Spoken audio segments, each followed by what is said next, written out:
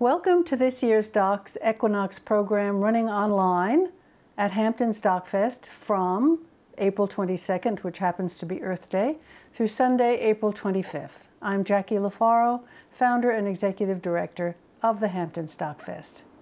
Over these 4 days, we're celebrating Mother Earth in a big way with 3 highly illuminating environmental documentary films, all with Q&As with directors and guests that shed a clear light on the human connection to our planet.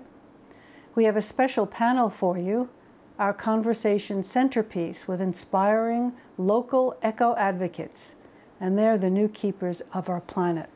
I'd like to introduce our local East End Green team of environmental activists who'll share their thoughts and ideas and action plans, not only for the planet, but for our local neighborhoods.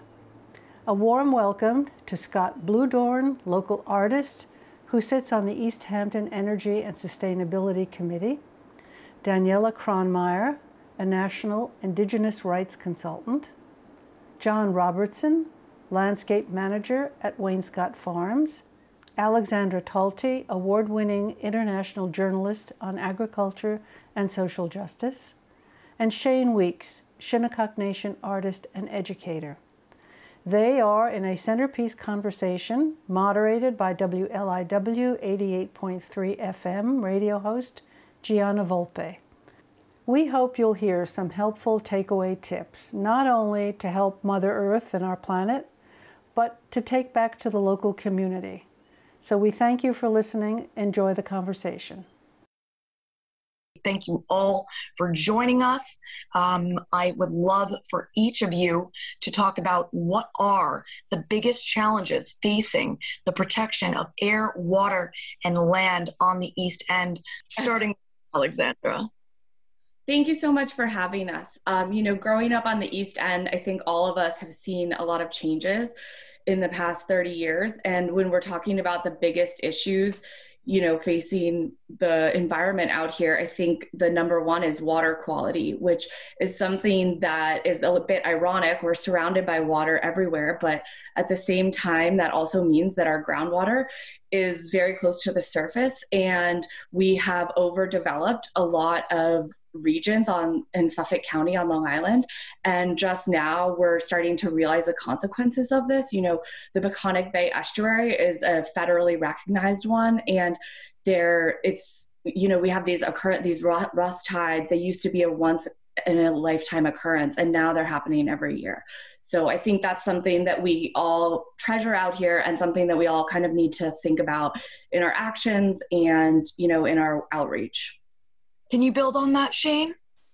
Yeah, sure. I think one of the biggest challenges is awareness, and awareness in how our actions every day, individually and as a whole community, have an impact, how those impact the environment.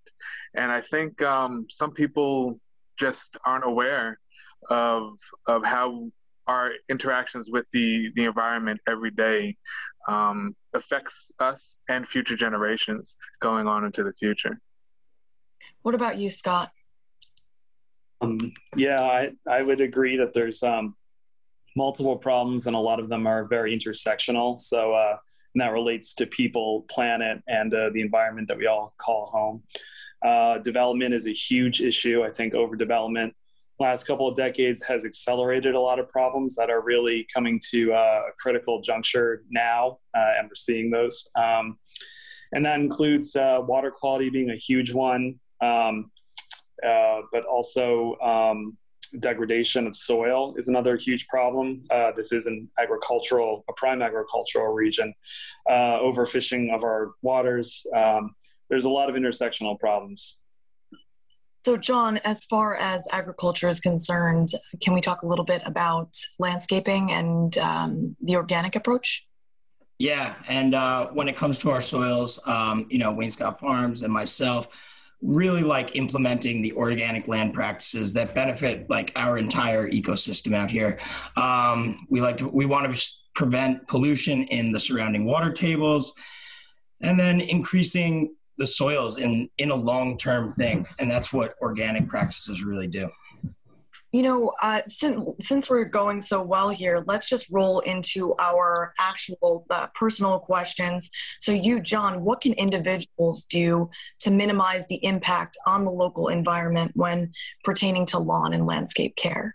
Yeah, I think that, a big thing is the energy use and affecting the climate change out here. Critical issues are,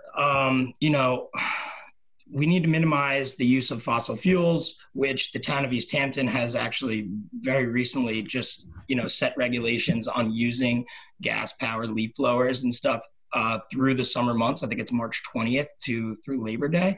Other methods include, using just native plants and organic approaches to your lawns and to your gardens. I just, all of these pesticides and synthetic fertilizers, are just really, seeping into these water tables and killing us. So. I wanted to go to Daniela Kronemeyer and ask her, we didn't talk about some of her thoughts on the challenges facing our air, land, and sea here on the East End. So I wanted to hear those thoughts, as well as what ways that individuals can get more involved with local organizations to help the environment. Well, I agree with what everyone else said. I think development is our number one issue here because it just kind of expands on everything related to the land, the air quality, water quality. I would say the most important thing right now is our community coming together. I think we all really need to be having these conversations regularly. I am so pleased to be a member of the environmental networks out here. We have so many incredible organizations from the Group for the East End, Peconic Baykeeper, Peconic Land Trust, different organizations that work directly with wildlife and refuges to dedicate space to our wildlife, which is, we're slowly encroaching on their space with all the development going on. And I think that through the arts and through, the Shinnecock Nation and working together through all these different wonderful communities we have out here, we can have interesting conversations and come up with solutions together.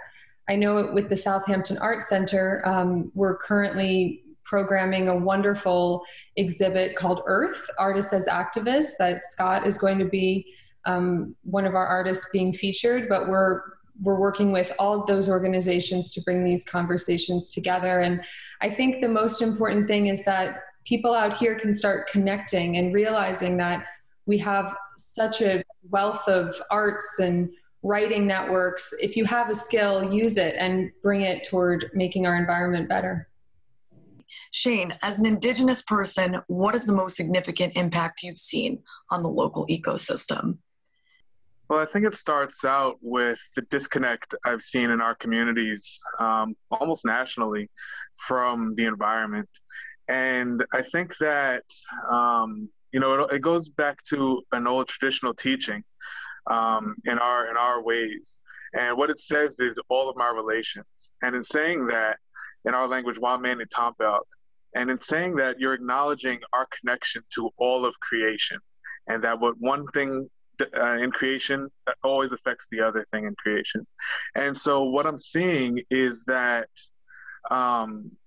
like our waterways, for instance, when we pollute our waterways, it directly affects us, whether we acknowledge it or see it or not. And one example that I like to use is that almost all of the southern bays on Long Island, particularly Shinnecock, the Shinnecock Reservation, our eastern border is all mussels with seagrass, the ribbed mussels with seagrass.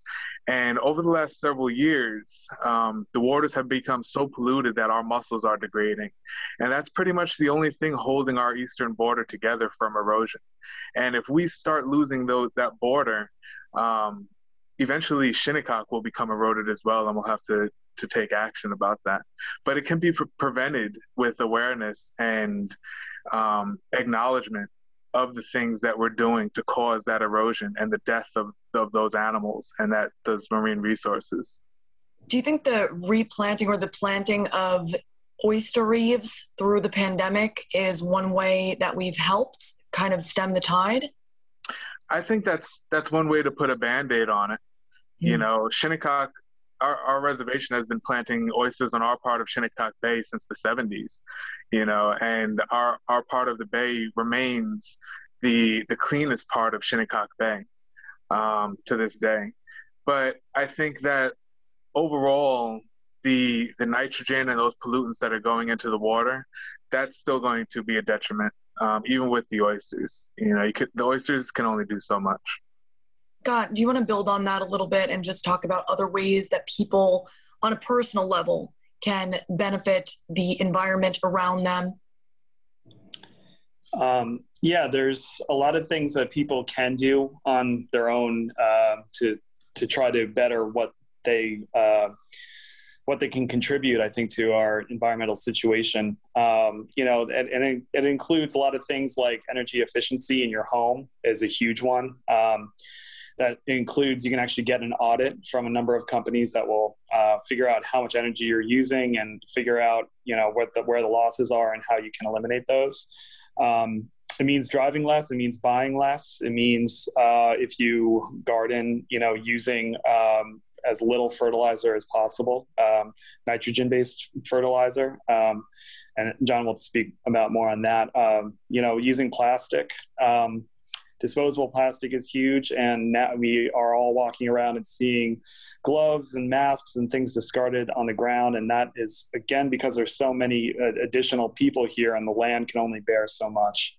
And then also to build on what we were talking about with oysters is the fact that kelp farming is right on the horizon now, and where before it was not an actual permitted use, but for those who don't know, kelp is this amazing seaweed that is not only a great nutritional food, but it also cleans the water, it sequesters nitrogen and carbon, and it can actually become a useful product in a lot of different things like cosmetics, fertilizers, the good kind of fertilizer, I should say, and it has a lot of promise. So that's something that people can actually support is once this becomes a permitted thing, that people can actually get behind it and create a new equitable and sustainable bioregenerative industry for our region. Very cool. I did not know that, and I'm really excited about it, especially knowing how much our oysters, for example, filter the waters around us and keep it clean, or clean it up, as it were. Alexandra, bring us back to the land and talk about some other ways that homeowners here on the East End can promote environmental initiatives on their property. Are we looking at unlawning type of situations here? That I know is definitely something that has become a word that people are more familiar with. I know, John, it sounds like you guys do a lot of work around, you know, re-promoting native species. And, you know, there's a rule 2/3 for the birds. So thinking about making sure that you are not just planting things, you know, to look pretty or to walk on. But honestly, the biggest thing that a homeowner can do is to find out about your septic system. It's not a really sexy topic by any means of the imagination, but we're the largest unsewered area in the country. And I'm working on a story about this for The Guardian right now. And it's a real crisis. And we have 380,000 just basically traditional cesspools across Suffolk County.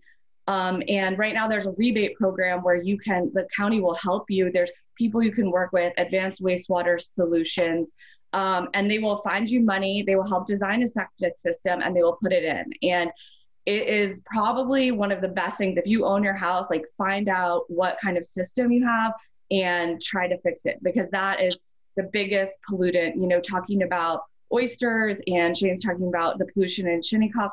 70% of the pollution in our waters is from the nitrogen in our groundwater, which is wastewater. So that's, I would say, the kind of big banner for homeowners, at least.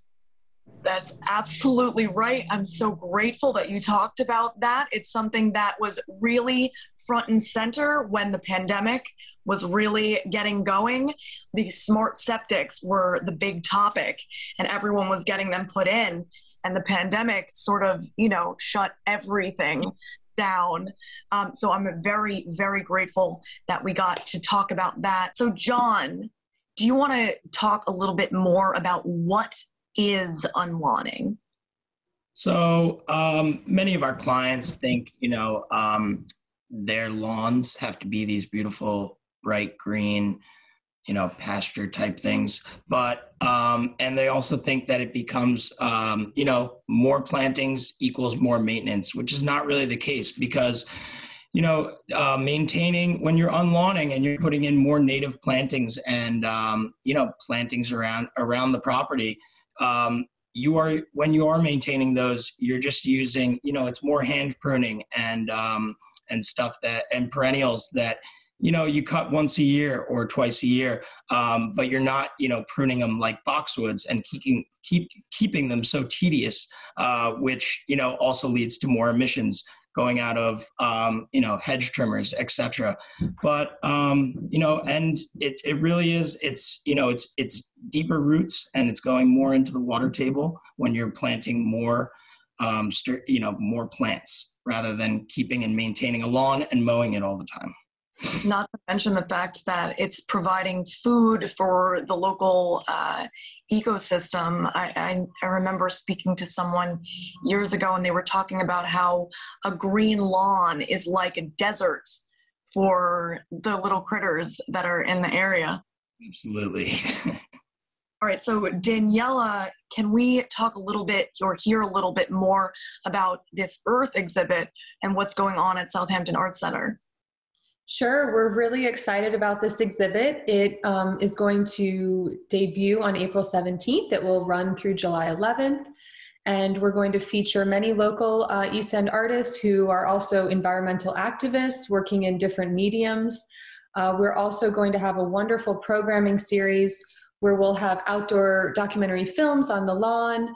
You can bring your own beach chair and blanket. We will also have interesting panel discussions and talks and workshops revolving around all the issues we kind of covered on in this conversation. So be sure to check out everything going on at the Southampton Arts Center. But, with the environment being such a big topic these days, I know that all of our art institutions are doing wonderful programming related to it. And I would just encourage people, whether you've been in the community a long time or new to the community, if you have a passion about something to do with the natural world, there's a very good chance that you'll find a nice little family here of people working on that project. Everyone on this panel for sure is involved in some capacity, but there's just countless wonderful organizations. You can volunteer your time, you can make fiscal donations to, or you can, volunteer a skill set, which we all really appreciate. Thank you so much to all of the panelists and all of you for joining us here on the East End Green panel, hoping that everyone listening and watching got at least one thing that they can take with them to basically give them an idea about how to take one small step to better our local environment here on the East End. Thank you so much for joining us, and don't forget to check out the films on hamptonsdocfest.com.